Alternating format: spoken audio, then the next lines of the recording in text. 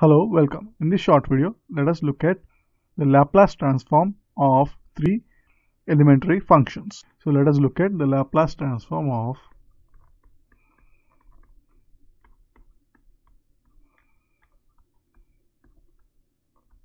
Laplace transforms of e power at, sine of at and cos of at. So the first one is Laplace transform of e power at, which is by definition equal to integral 0 to infinity e power minus st e power at dt, and this is equal to integral 0 to infinity e power minus of s minus a t dt, which is equal to e power minus of s minus a t over minus of s minus a, and the limits are from 0 to infinity. So for t equal to infinity, this is clearly equal to 0, and for t equal to 0, the numerator is again 1.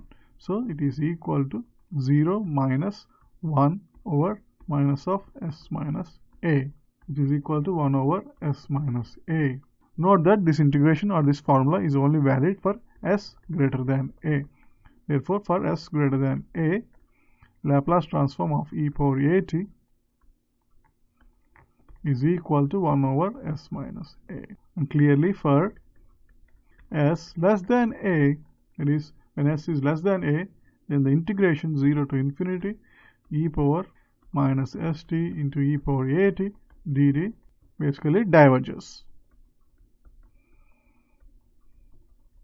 Now let us look at the second function, that is Laplace transform of sine of at, and we know that sine of at is equal to imaginary component of e power j at. So by using the Euler's formula, we know that sine of at is equal to imaginary component of the complex exponential e power j at. We can find the Laplace transform of sine of at as follows. That is, first we have to find the integral 0 to infinity e power minus st e power j at dt, and by using this formula, that is for s greater than a, Laplace transform of the exponential e power at is equal to 1 by s minus a. So this is equal to 1 by s minus j. Therefore, Laplace transform of sine of at is equal to imaginary component of this result, that is 1 by s minus j. Note that we applied the imaginary component to the Laplace transform. This is only valid since the Laplace transform is a linear transform. So now the imaginary component of 1 by s minus j is clearly equal to imaginary component of s plus j over s square plus a square, by simply multiplying with the conjugate of the denominator.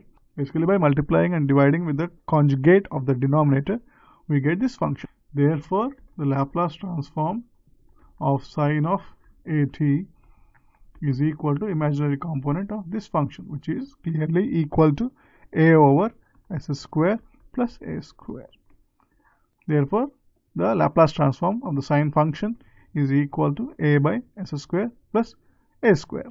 Now let us look at the Laplace transform of cosine of at. It is L of Laplace transform of cos of at, and cos of at is equal to the real part of e power j at.